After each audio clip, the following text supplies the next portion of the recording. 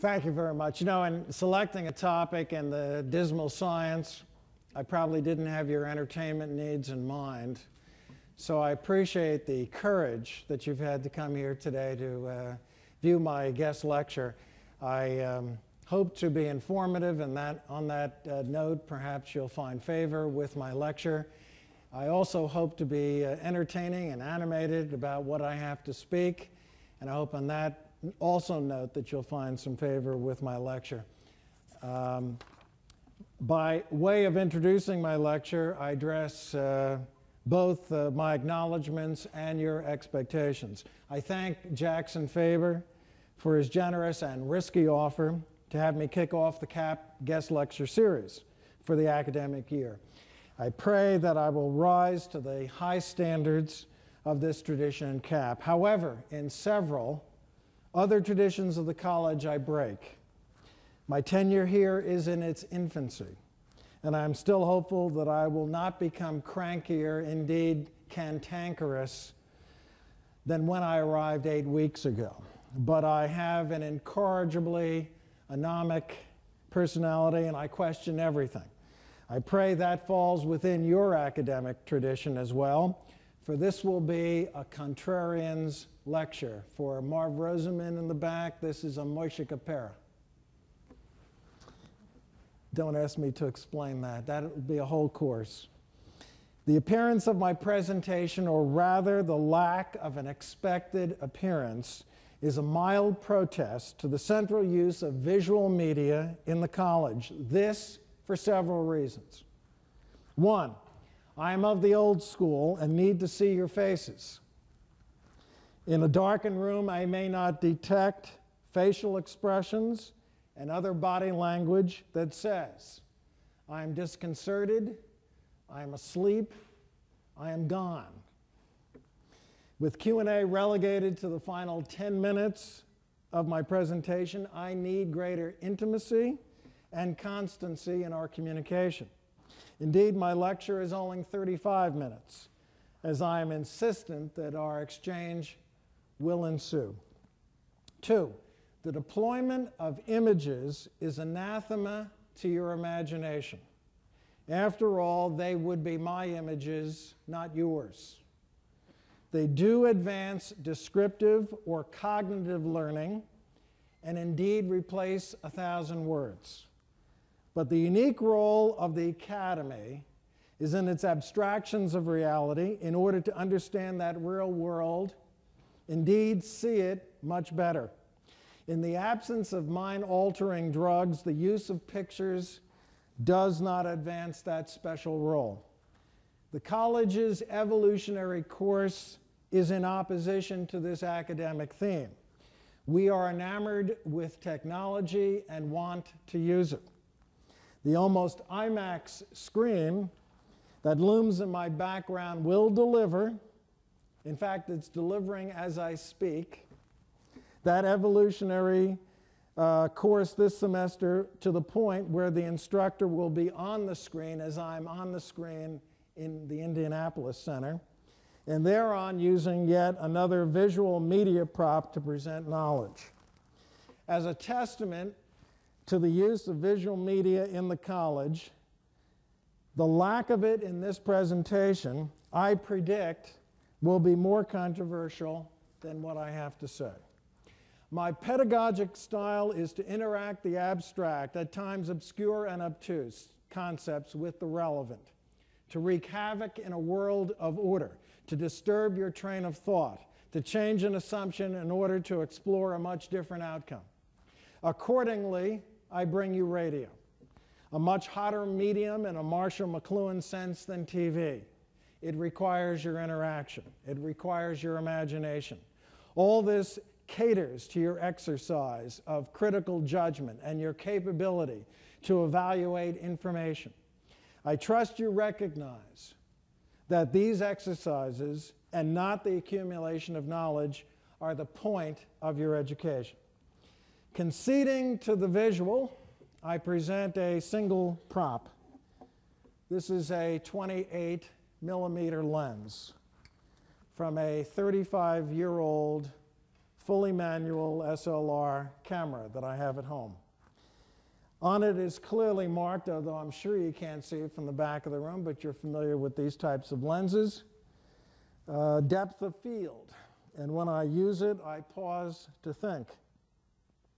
Thinking more than looking makes me see the objects of our world.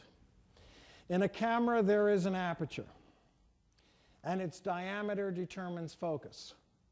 The greater the dilation, the greater the focal length, the more perspective, as we look at layers in front and behind that which we're used to seeing at minimum focus. Today, I will aim to refocus your perspective on the bottom line as a ruler of what we can and cannot do, and demonstrate its central relevance to our professional lives. Through this prop, we shall challenge the most revered and accepted paradigms of microeconomics, that of the theory of the firm. I find little in my education as an economist to mount such a challenge. Yet it is my planning education, its focus on forethought, the comprehensive, differentiated impacts, and synthetic thought that leads me to reformulate this theory. On this same point, and secondly, as to your expectations, my topic, the theory of the firm, obviously is an economist paradigm. It is not thematic of this college or of other CAP guest lecturers you have heard, or I presume will hear this academic year. That it is alien to us is the point of my lecture.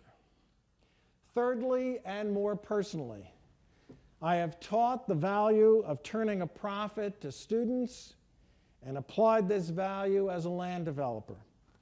I am proud of my heat-seeking, computerized development performer that iteratively revises scenarios until the bottom line is realized. This lecture mocks what I do. In rendering the bottom line an uncomfortable companion, I benefit from healthy self-critique and perspective. I am a contrarian first, a dogmatist second. Lastly, before we start, the extracurricular format of the guest lecture permits me some license to choose the provocative over the accurate. I have an hour and I am relaxed. To fill it with equivocation, responsible as that may be to an academic, would diminish the histrionics I intend for my speech. After all, this is theater, not the classroom. What is the nature of the beast we commonly term the bottom line?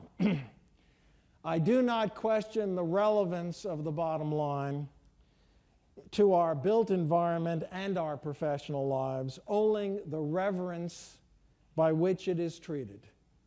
The bottom line, that ruler of what we build, it defines efficiency, that of space, that of investment. In the public sector, it is the rule of fiscal conservatism, where budgets maintain their balance each and every period. In the private sector, it is the judgment that removes artistic forms, indeed what we may call architecture, from buildings. To an entrepreneur, it requires external factors called regulations and subsidies to provide affordable housing and other development that is in the public interest. It is more than an economic principle. It is revered as a religion. It negates or supersedes all other principles. It makes acceptable stealing, as we are reminded with the collapse of such institutions as Enron and WorldCom. Executive theft only became objectionable when the bottom line was no longer apparent. Can anyone name any firm in the news and being investigated by the SEC and Justice Department that made a ton of money for their shareholders while committing the same malfeasance and criminal behavior of those in the news and losing a ton of money for their investors. Turn a profit, distribute it to shareholders, and how you accomplish this becomes irrelevant. Fail to address the bottom line, and your methods are identified as criminal. The difference between a weekend trip to your yacht and a weekend trip and an everyday trip to your jail cell is precisely the bottom line.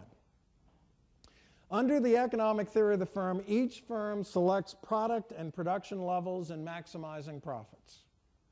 The firm's decision focuses on a line, more precisely, a number. The dimension is singular. If in an operating statement, then that number reflects a profit or loss and is expressed as NCF or net cash flow. For a development enterprise, the point of break-even cash flow must be realized within the parameters set by investors. If for a global enterprise, such as Hewlett-Packard or Centrex as a land developer, then strategic planning and marketing pursue market share.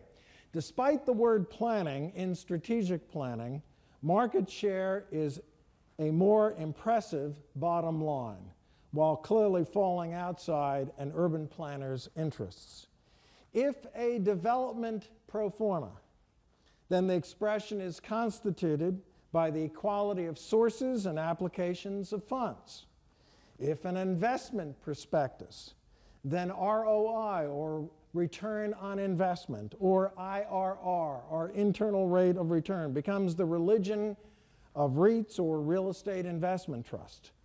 If an application for debt financing, then several measures of mortgage feasibility are employed, including adequacy of mortgage coverage and ratios of loan to both value created and the cost of their creation. Security, whether mortgage-backed or that attendant to the borrower receives a rating, and falling below that line results in denied applications.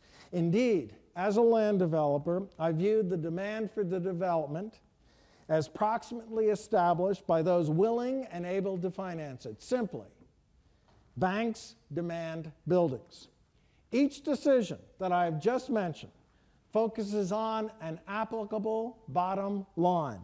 Each decision determines and becomes our built environment. Thus, architecture's unending inquiry as to whether form follows function or art is irrelevant in the context of the bottom line. Simply, architecture follows profit. Profit determines the use, size, shape, and even style of buildings. By this, I exclude as not significant in numbers what I call trophy architecture, supported as patronage to the arts and where the bottom line is indeed irrelevant. Despite this incontrovertible and central truth, now one course in the college is devoted to it. Why? I suggest that when the college establishes the priority of interdisciplinary synergy, it is addressing only the disciplines of the college and not of the university. This approach ignores the imperatives of politics and economics to the built environment. This approach also does not avail us of university. How relevant is the bottom line to the interest of land-based professionals? Private industry development is driven by the bottom line, so what are its common results? One, clearly evident is the dominance of cookie-cutter houses of production home building and of tract subdivisions in land development. The dominance of these features shuns both creative design and diverse consumer choices. The conventional strategic marketing of this industry, as epitomized in large part by the American dream, promotes risk mitigation and these centrist products. Whereas housing consumers demand neighborhood as the preeminent factor of their choice, the mainstream of home builders does not create neighborhoods. Thus, we have an undersupply of recreational, cultural, and civic facilities, or what we term public spaces. Indeed, survey research conducted by the Wharton School into traditional neighborhood developments reveals they are poor investment decisions. In the conventional sense, TNDs attract rather than avoid negative cash flow. They entail front-end loaded costs while carrying a protracted period for their recapture. As a rule, until the TND developer arrives at the sale of the final phase of the development, does it pocket any cash. When I addressed a few years ago the National Association of Home Builders, the NAHB, on the value of design in subdivision development, I differentiated between design that creates value and the absence of design that creates profits. Apparently, developers are interested in TNDs, they just don't build them because they don't have to. They are making money already, and based on their own proven product, they build that product with a lower risk. I could teach them a lot about how to create value. Home builders would be my teachers on how to turn a profit. Simply, tract subdivisions are viewed by them as a competitive necessity. 2, cookie-cutter commercial buildings, if you will, production commercial developments. Remove the architect from architecture. The principle here is one design, many applications, and exclusively to serve the interest of the bottom line at the expense of the architect, carried to its logical evolution. The approach to architecture as represented by big box retailers and chain restaurants spells the demise of the architect. If you are homesick, I suggest you become a patron of the Olive Garden with exacting replication throughout the nation. All this is to avoid the use of the architect to reinvent an already successful wheel. I have witnessed the demise of other professions, such as appraisers, as casualties of the bottom line of commercial and residential lenders and REITs. Replacing a detailed and professional study of real estate value is the CMA, or comparable market analysis. Acquire a database of realty transactions and apply MS Access for a statistical measure of central tendency, and the value determination can be yours without the cost of professional services. 3, the conventional theory of building efficiency minimizes wasted spaces, which are defined as non-revenue generating portions of the building. Design professionals in the audience, if you want to know why public spaces get removed from development decisions, it is because of the bottom line. Thus, witness the disposition of atriums, works of art, plazas that extend beyond the minimum setback, and supportive but deemed extravagant uses in commercial buildings such as employer-provided daycare and residential health care. 4, economies external to the production decision are not internalized by the firm, to wit. 1, despite the McCarthyan call to design with nature, environmental protection is viewed as an obstacle to development, not as an objective. 2, traffic is addressed through fiscal expenditures, such as bypass highways and occasionally subsidies for mass transit. Design that reduces the dependence on the car remains peripheral to mainstream development. 3, The free market produces an undersupply of affordable housing and an undersupply of quality and higher education for lower income groups. These are not represented as failures of the free market system, although they are. In the seminal 1776 treatise, The Inquiry into the Nature and Causes of the Wealth of Nations, Adam Smith, central tenet that a free market allocates goods and services efficiently carried a caveat: the presumption of an appropriate distribution of income. Only a few states, led by New Jersey, require developer-subsidized affordable housing. The economic internalization is financed here by a set of affirmative measures of the host local government, including density bonuses, infrastructure design waivers, priority and sewer connections, the elimination of exactions, and the acceleration of development approvals. In the vast majority of states, the public directly pays for affordable housing, making decision external to private home building. In sum, good design, sustainable development, social equity, and other values of the college have no value in the mainstream of real-world decisions of how we conduct the enterprises of the built environment. These values of the college are external to those decisions. If they were internal, then why do we need to take field trips to far-off places in order to experience them? Why are they rare, found as I call trophy architecture? And why do they require extraordinary leadership?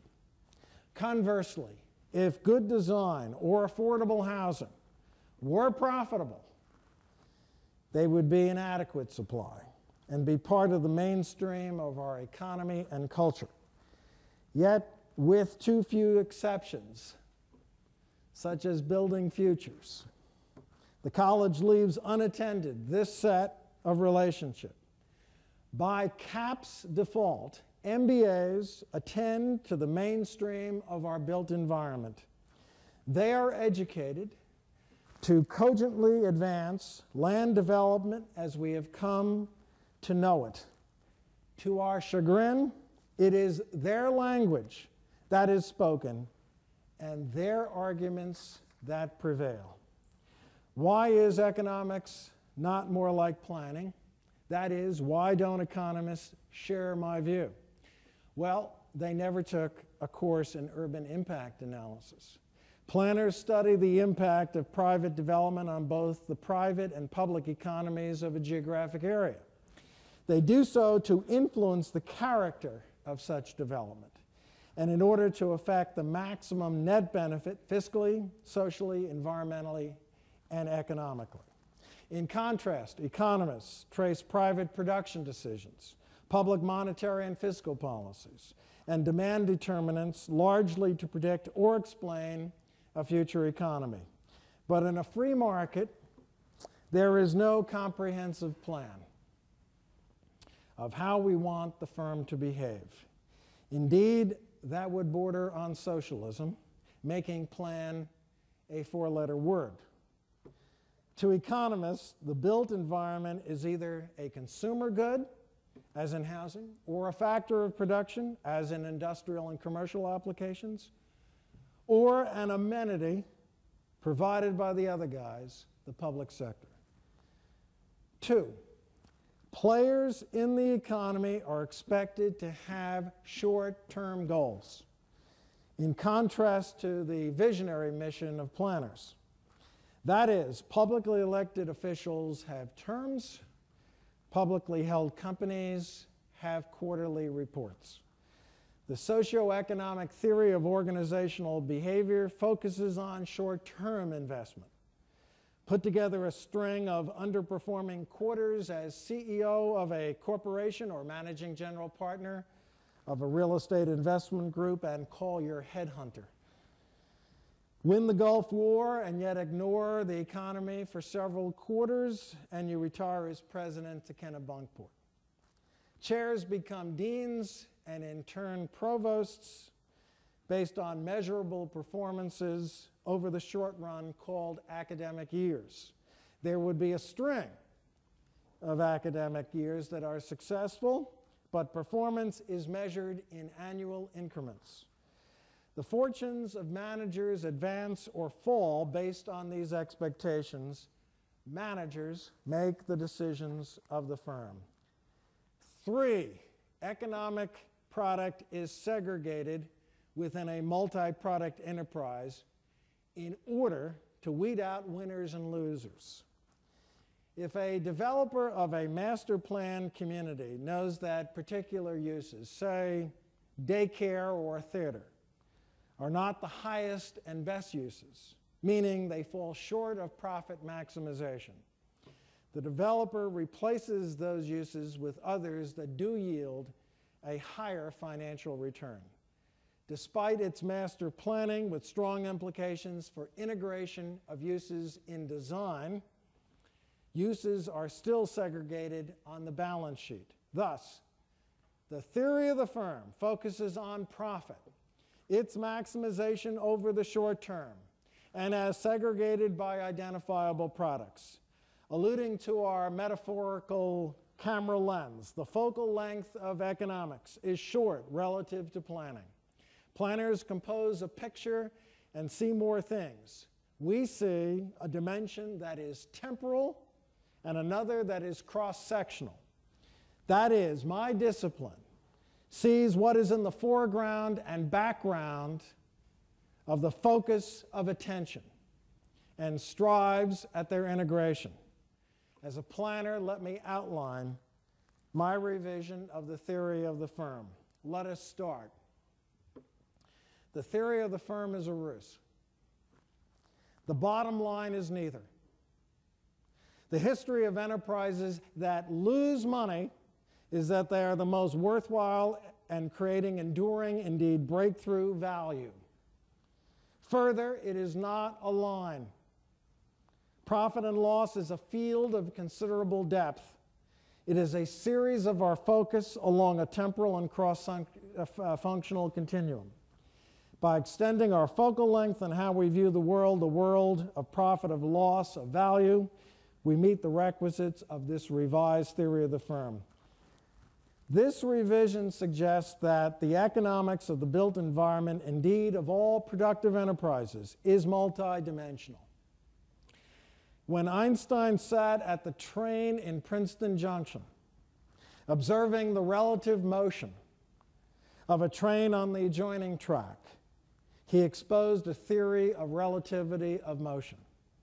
Each train moved about 500 miles per hour relative to the axis of the Earth.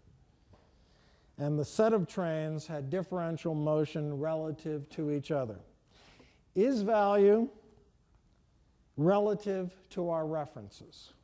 Is it realized only over adequate time to measure it?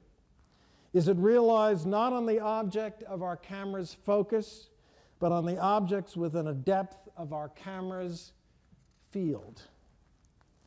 Is value, even profit, indirectly realized? President Brownell has asked me to lunch. When we break bread, I will be asking him to embark on an enterprise that will lose money, yet is worthwhile and deserving of the university's investment. My expectation then is that he will ask me to pay for lunch and he will seek an exit. I am hopeful, nevertheless, that he will surprise me. 8 years ago, real estate executives of the University of Pennsylvania were prepared to lose money in the development of retail, office, and housing in order to gain a better neighborhood for the university and attract both faculty and students. Under the West Philadelphia Initiative, they did make this trade. Here the benefit includes Penn's ranking over the past 8 years from 11th to 4th in New SU's and World Report's ratings, and a meteoric rise in Penn's endowment. Such logic requires courage. Such logic is the basis for a new economic paradigm. The West Philadelphia Initiative is a set of 5 programs. 1, a safe and clean neighborhood with paid workers. 2, a housing program incorporating 105% mortgage guarantees for faculty home ownership and landlords of student apartments. 3, the development of retail, including university anchors of the Inn at Penn and the university bookstore. 4, a charter school in the neighborhood is sponsored by the School of Education. 5, business development in the form of university incubator services. It enjoys the active support of President Judith Rodin. It incorporates as a strategic objective the role of the neighborhood in attracting and supporting superior students and faculty. The Inn lost money over a period of its development that would have turned most investors away. All 5 programs have subpar direct financial returns. But this initiative embraces the new theory of the firm. Value, possibly through large, well-endowed institutions, is created over time and manifests in key institutional areas far removed from that which is initiated by the development. In economics, this is a spillover effect. Thus, each, rather all, in combination of the 5 programs impacts significantly on the desirability of Penn to students and faculty, and in turn creates better student and faculty bodies. That enhanced quality to education not only eventually is expressed at the bottom line, the expression becomes much more enduring. Developers with breakthrough products found the bottom line elusive. This includes projects foreclosed upon. We hear of the founding contribution of Andre Dwani and Elizabeth Plater-Zyberk to TND.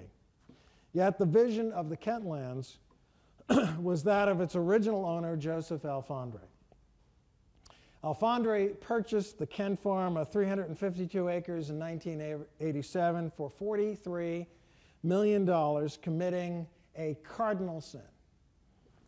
He did a takedown of a non-revenue producing realty prior to development approvals. The interest on the mortgage from Chevy Chase Bank was $16,000 per diem. At that time, Indianapolis-based mall developer Mel Simon purchased an option from Alfondre for the right to buy 70 acres for $17 million. An economic turndown ensued in shopping malls, causing Simon to forfeit on his deal. Unable to shoulder the mortgage payments, and because of a protracted approval process for TND, a friendly foreclosure ensued in 1991. Alfondre was retained to complete the approvals. Chevy Chase received a much higher return on its real estate owned, or REO, than it would have had from its loan. Alfondre, unable to find the bottom line during his 4 years of ownership, nevertheless created value in real estate, advanced perhaps more than Robert Davis did at Seaside, a breakthrough mainstream urban design, and realized substantial profits for its investors. What can we borrow from accepted or emerging economic theories to advance our new theory? Well, this is obscure, but let me say this. There is an economic, rather a business theory that does address such spillover. It's called the theory of advertising. Advertising is a consumer good that receives no revenue from consumers. It is a production function that is neither labor nor capital. In short, it does not produce supply and cannot be sold to consumers. Yet, The definitive cross-industry survey of William Kahn and Thomas Wilson in 1974 associated client expenditures on advertising with its revenues and profits. Advertising value is indirect through the management of demand, creating value for the product, and is rewarded by creating such value for its clients. Also, the emerging field of environmental economics searches for economic value to saving the environment and economic costs to its damage. It measures the effect of an environmental regulation as both shifts in economic general equilibrium or the reallocation of resources and inequity or distributive impacts on classes of the population. Internalizing such value into the decision of the firm moves us closer to my revised theory of the firm. It seems that consortia efforts, collective actions, and those of large institutions such as universities are suited to the new theory of the firm. The larger the organization of the firm, the more capable of absorbing enterprises that lose money while creating value. Where value is created external to the firm, compensatory public policies will work at the margins to internalize them. These are in the form of regulatory and fiscal policies that either require all firms in an industry to internalize or that reward them adequately for doing so. At best, I would recommend these policies should do both. In conclusion, economists, captains of industry, and conservative politics have convinced our society that the decision of the firm is efficient for the economy and that the marketplace assembles these decisions, resulting in the best allocation of our resources. We ought to resist this doctrine. Planning has taught me how. We gain through design public spaces and with it a sense of neighborhood and social intercourse. We gain private spaces that respond to our other needs for privacy and identity. We also gain increased productivity, whether good design is applied to either the residential or work environment. Good design has value. So does responsible environmental management. So do the renewal of an impacted economy and a rural town, the provision of affordable housing, the removal of blight, and the preservation of historic structures. These are all values of the college. Their impact on the bottom line is indirect and obscured by our focus on the bottom line. But when the camera lens of our world dilates, we increase the depth of our field of vision. We explore the dimensions of time and of cross-section, of other activities also within our field of view. It is here that good planning and good architecture become good economics. Finally, those in other fields make contributions in a particular discipline. Many times these are not allied fields, and a few of these contributions are seminal. As a planner, I'm reaching out to economists to see through my lens and recognize that my contribution to economics is in its infancy. More so, economists have taught me how to be a better planner and teacher of planning. As a planner, I am also reaching out to my colleagues and student scholars in this college. In CAP, the built environment and inventing its visual representation binds and allies. Given this basis of an academic fraternity, the college's three disciplines are expected to interact, and we carefully protect our unique approach to education by insulating ourselves. For a BUPD, a Bachelor of Urban Planning and Development, urban planning requires 81% of that student's education here. For the MURP, the master's degree, 88% is devoted to required courses in planning. I find this alarming. within my own commitment to the liberal arts for the undergraduate and planning as a multidisciplinary field at the graduate level. We of the college have important lessons to be gained from at least 16 other university disciplines of direct relevance to us, and we to them. As I end, I ask, what is the harm and what is to be gained in behaving less as a college and more as a university? I'm sure I exceeded 35 minutes for that, but when I stood in the mirror this morning and I had a 12-pound poodle as my only audience, and she had good body language, by the way. She didn't object to anything that I said. It came to owning that, but I dare say that it's taken me a few minutes more.